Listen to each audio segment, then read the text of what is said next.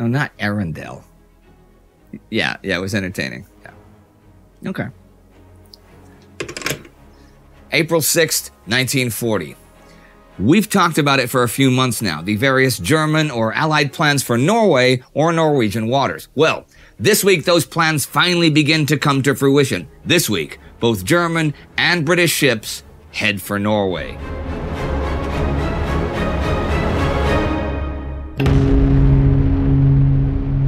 I'm Indy Neidell. This is World War II. Last week, Wang Jingwei's collaborationist government for the Japanese was set up in Nanjing, China, while in the West, following a French change of prime minister, all sorts of possibilities for beating the Germans without engaging them in France were floated. Actually, there are some changes to the British ministries this week. Lord Woolton becomes Minister of Food. Well, Frederick Marquis, the first Earl of Woolton, does.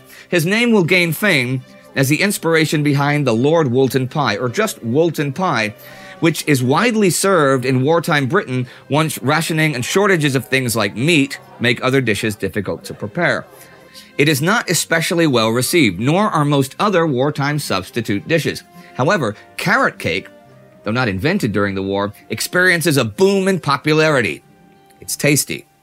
Anyway, as for ministers, on the 3rd, the Ministerial Defense Committee, chaired by Winston Churchill, First Lord of the Admiralty, replaces the singular Minister of Coordination of Defense. One of Churchill's first acts is to once and for all get full consent for mining Norwegian waters. This is not the sowing of indiscriminate destruction as Germany does it. It is the carefully planned move against the enemy, and all the shipping is warned of the danger zone. Now, as we've seen, the British are not alone in making plans for Norway. On April 2nd, Adolf Hitler sets the date for the German invasions of Norway and Denmark for April 9th. Colonel Oster, who, as we've seen, has passed German plans on in the past, tells this to the Dutch military attaché, who in turn tells the Norwegian attaché. He does not tell Oslo, though. It will later turn out that he is a Nazi supporter. On the 3rd, 3 German supply ships, disguised as colliers, leave Germany for Narvik. By disguise, I mean they carry coal as they should, but underneath the coal is loads of artillery and ammunition. German troops are on destroyers waiting for the call to leave port for Stavanger, Trondheim, Kristiansand, Oslo, and Bergen. Hitler's stated strategic aim for the Norway invasion is prevent British encroachment in Scandinavia and the Baltic. Further, it will guarantee our ore base in Sweden and give our Navy and Air Force a wider start line against Britain. But the Germans do not think they can fight a sustained campaign against the British Navy in Norwegian waters, so all plans need deception, speed, and secrecy. And keeping a lid on things means keeping the number of troops to a minimum. But you're still talking over 100,000 men all told with all their equipment. How do you move them up to Norway without the British and French finding out? A slow-moving armada of transports will be easily spotted before reaching Norwegian waters. So, they're going to move the troops in warships and not transports. This will get the men there faster, sure, but the warships can't carry all the stores and the equipment that the men will need. So all of it is to be sent by a fairly elaborate system of auxiliary operations, like the disguised colliers, who will reach Norwegian ports and then come up with a variety of reasons why, oh no, they can't leave. Others leave this week for Trondheim and Stavanger. Large reinforcements for the first smallish wave of troops will come 3 to 5 days after the invasion kicks off, sent to Oslo and then points further by land, sea, and air. The Danish invasion is focused on Aalborg at the tip of Jutland. This is going to be taken by a parachute platoon and an airborne battalion, with infantry moving up quickly from the German border for support and 5 groups on ships making landings on the west coast of Jutland. Air power is to play a big role. Stavanger, for example, is to be taken by air. 500 transport planes are to bring in 3,000 airborne troops in total to take the largest airfield in Norway. After the first 1,500 or so have landed, transports will bring infantry and artillery to the harbor. The Narvik group of 2,000 initial troops leaves Germany at midnight the 6th, escorted partway by the battleships Gneisenau and Scharnhorst. The Trondheim group sails at the same time. 1 cruiser and 4 destroyers with nearly 2,000 men. The Bergen group, 2,000 men on 2 cruisers and 9 smaller ships, are to leave the 7th. They are soon to be reinforced by aircraft and transport ships. The Kristiansand group is smaller, only around 1,000 men on a cruiser and 11 smaller ships, but it has a major mission: to land a party of men at Arendal and cut the phone line that leaves Norway there for Britain, sabotaging Norwegian communication with the outside world. The Oslo group, on the other hand, has more resources since Oslo is the capital.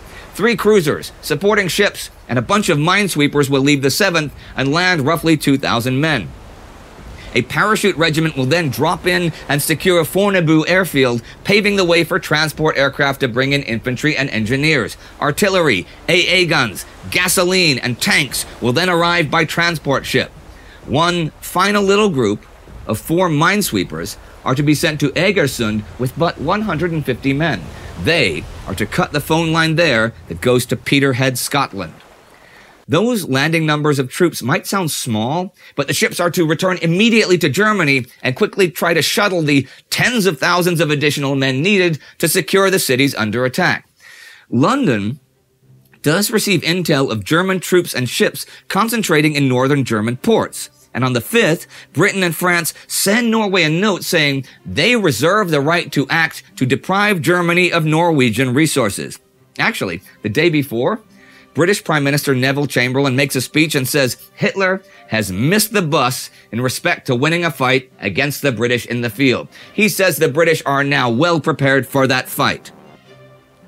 British ships soon leave Scapa Flow to mine Norwegian waters, but it takes time to get there. Throughout April 6th, British forces steamed eastward across the North Sea at the beginning of a 3-day passage. That night, when the British ships were still 48 hours from Norwegian territorial waters, a reconnaissance aircraft reported intense shipping activity and brilliantly lit wharves at the German port of Eckernförde, near Kiel. Another British reconnaissance aircraft sighted a larger German ship, possibly a battlecruiser, steaming 20 miles north of Heligoland. But the British naval commanders, when told of the intense flurry of German naval activity, do not realize that these are signs of action and not reaction.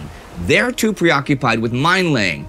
The British Admiralty thinks that the Germans are going to try to break out into the Atlantic to attack British sea lanes. So, they deployed much of the home fleet a long way from Norway.